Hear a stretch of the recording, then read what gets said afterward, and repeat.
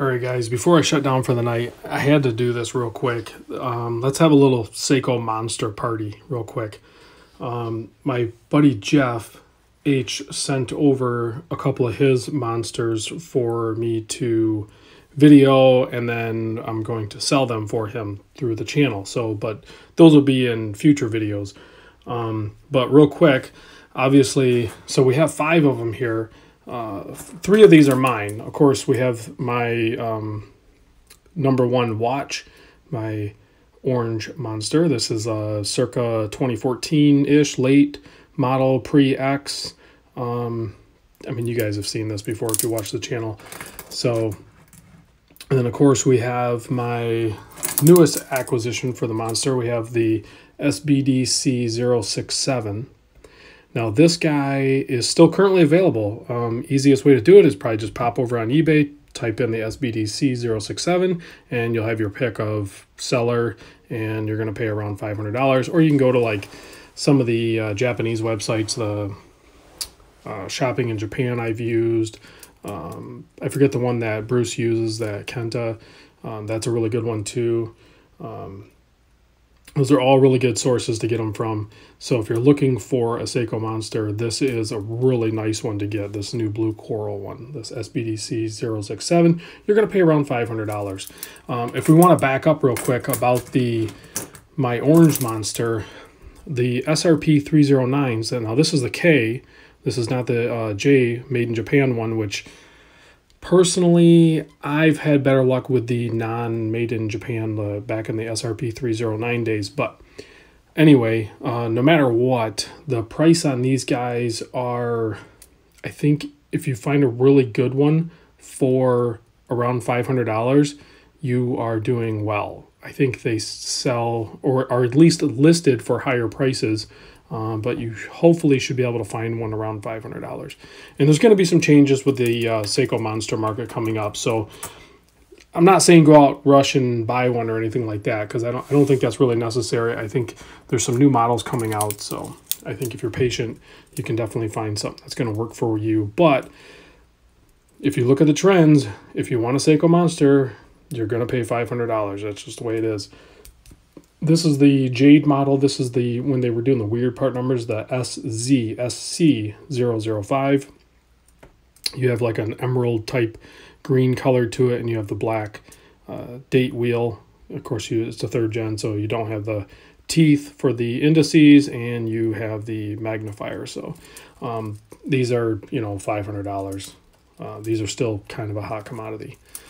Now, if we want to go back a little bit, the earlier 3rd gen releases, of course, they did the SBDC 2.3, which was an orange one. Those are crazy difficult to get. It seems like the prices are trending anywhere from $750 to $1,000. I'd love to get one, but I'm just not going to pay that much. Just like you guys have your limits, and a lot of you are saying that you are not willing to pay $500 for a monster. I'm 100% willing to pay $500 for a monster. I am not willing to pay $750 to $1,000 for a monster. Just not going to happen. But this is the SZSC003. This is a really dark blue, and it may be hard to tell because it almost looks black in most light, but you can see it's a really dark navy blue. And of course, you have the black date wheel. You have the non-tooth indice 3rd gen model with the date magnifier. This is one of Jeff's watches, and he has it on an aftermarket bracelet here. So I'll do wrist shots with these too, because we're having a monster party, guys.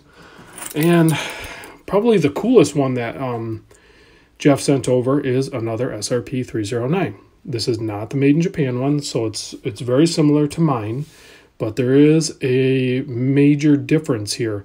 I will say this thing is in near perfect condition. It has excellent bezel action. I have not thrown it on the time graph or anything like that yet, but it's pre-Prospex X, so it's going to be around 2014 for the year. But I'm going to show you here, and I've had one of these in the past.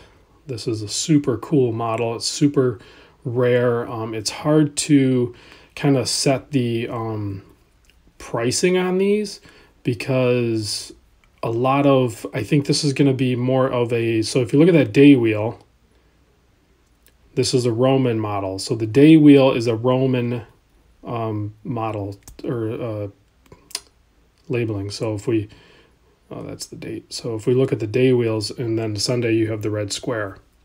So this is kind of a special model. If I can work a deal with Jeff, I think I'm going to try to buy this off him.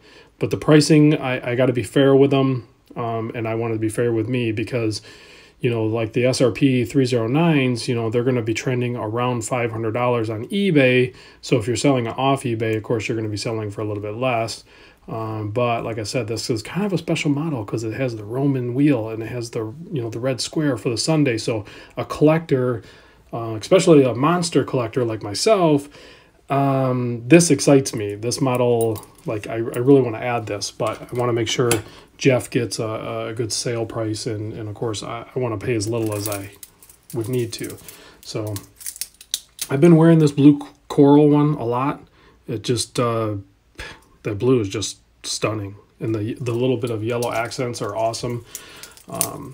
You know, if you're looking at the dark navy blue one, this one's not super difficult to get. It's just, I don't think, especially with some of the newer models, it's not as sought after, but it definitely plays black in most lights. For the most part, you, the wearer, are going to be the only one that knows that it's actually like a navy blue. Most people aren't going to really see that, but it definitely is blue.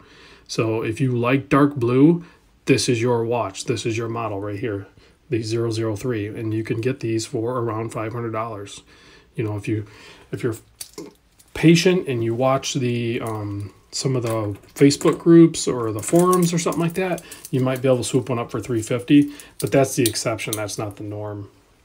So you can see here the jade. Again, the jade plays darker in most lights, but definitely when you catch this thing in the light, it is easily recognized as a, you know, a nice emerald blue or green.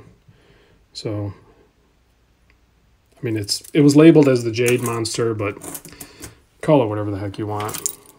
So, then of course you got this guy here. This thing is, and then this.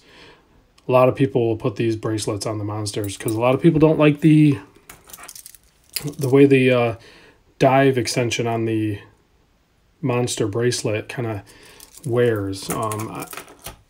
I like it. I'm fine with it. I'm used to it, sort of thing. But I can understand why some people will switch over to a different style bracelet. So, and this is definitely one of the bracelets of choices that people use right here. This is like a, I think, a Super Engineer 2 or something. It's not the...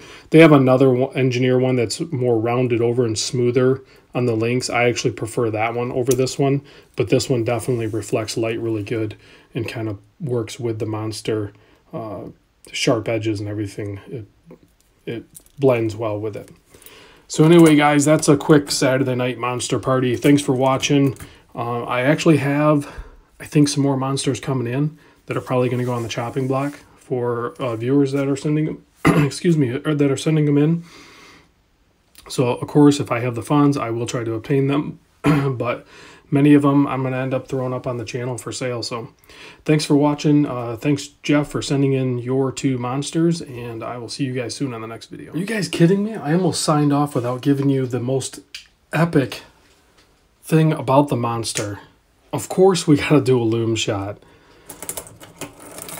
You have both SRPs right here. You can see the tooth indices. And then in the dark, I guess it doesn't really matter which color the dial is. They all look the same.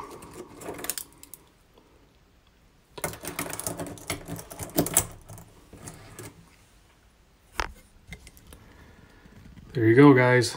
Thanks for watching.